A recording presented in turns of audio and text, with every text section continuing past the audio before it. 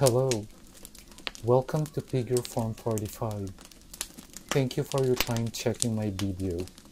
This is my review of the Green Lantern Alan Scott Platinum Edition. This is included in the Mcfarlane Collector Edition. Now, the difference between the Platinum Edition and this one is that these have the black light effect. Now, if you are new to my channel, please leave a like and subscribe if you like my video.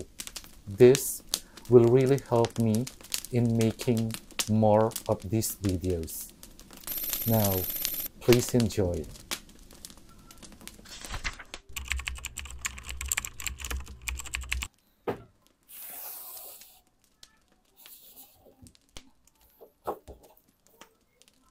At the front of the box, it said Mcfarlane Collector Edition. DC Multiverse Green Lantern Alan Scott Platinum Edition. On the side, it says Green Lantern Alan Scott Day of Vengeance. This is number 2 on this new line that Mcfarlane created. At the back, you will see that this is a very familiar art if you are a DC fan, but you can see that the figure is not really based on Ross art, so I don't know why they use this one.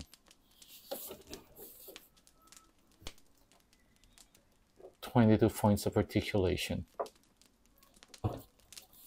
Now, let's unbox this figure.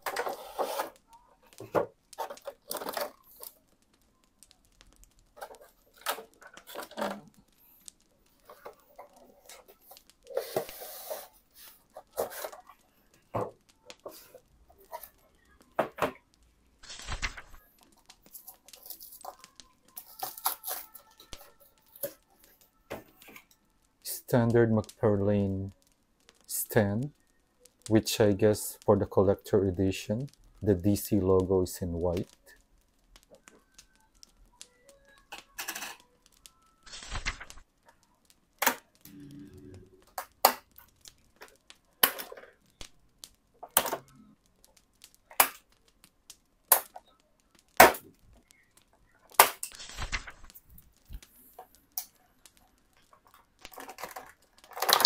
Now, one of the things that this collector edition has is this card stand with the DC logo.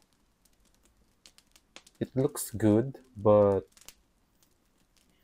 is it really worth the increase in the price?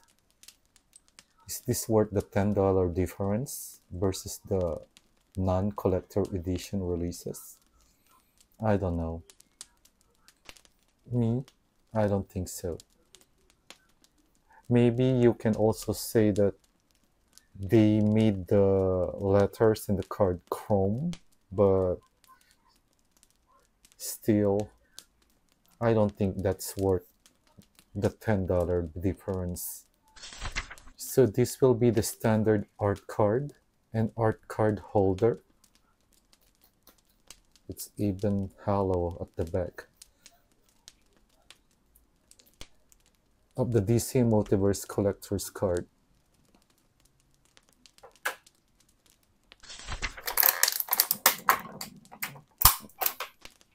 One energy effect,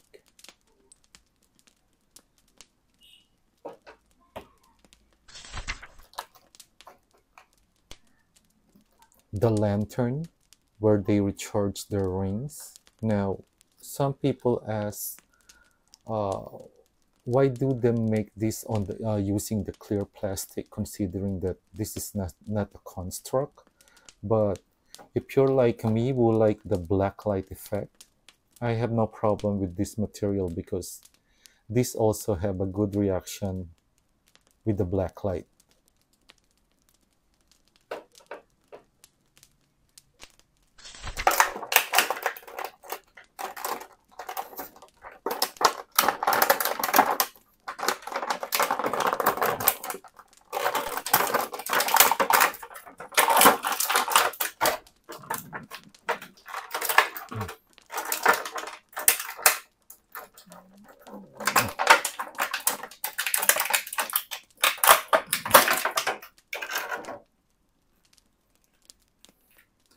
Now, I did not buy the regular version of this because I already have the red lantern.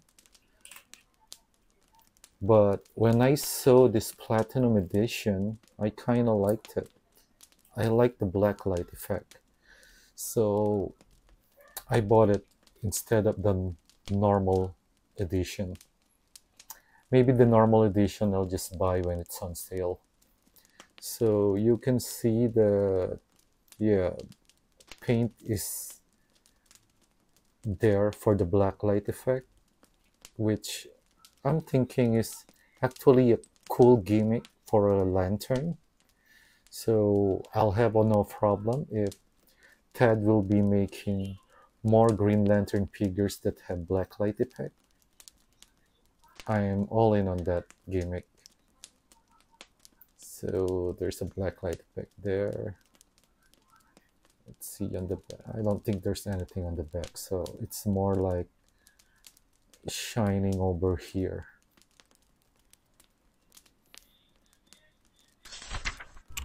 Quick look at the figure's sculpt and details. As I said, this is the same as the Dread Lantern that was initially released, with just a better head sculpt now, showing the normal Allen's cut.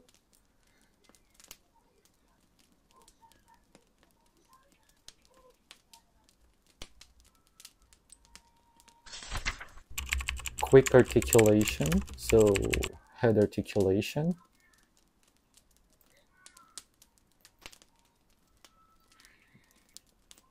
So standard Mcfarlane 22 points of articulation.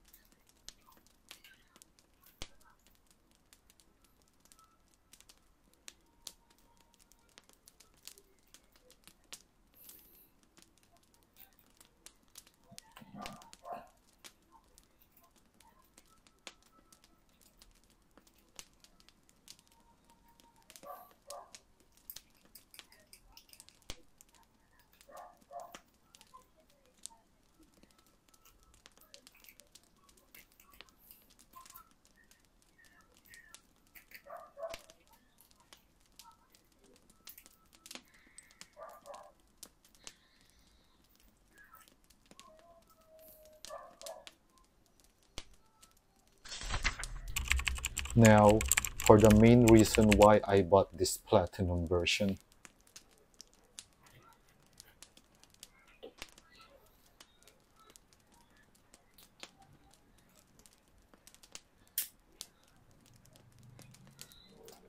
Okay, so far it looks good. Now let's do this.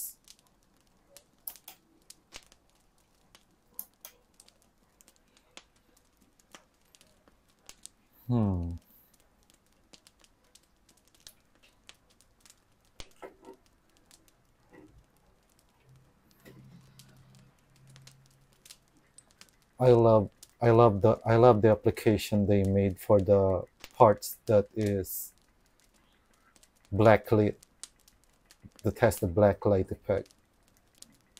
I mean, yeah, that looks really cool.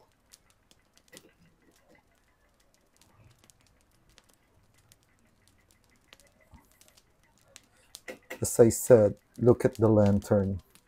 it also have a reaction to the black light. I'm thinking that's why they also made it using the clear plastic.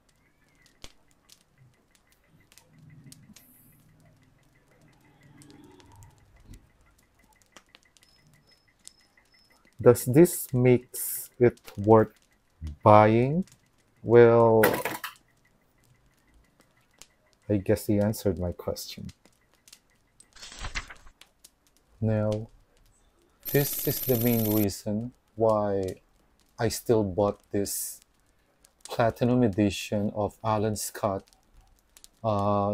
which is part of the first wave of the Mcfarlane Collector's Edition, which, if you know, I do think are overpriced. Now, does this makes it valid for the $10 difference? Um, Honestly, I don't think so, but the normal version, I'll wait for it to go to sale. But this platinum version I bought because I really think that this blacklight effect is very cool.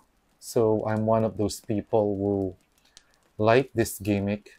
So at least somehow it makes it a little worth it the price.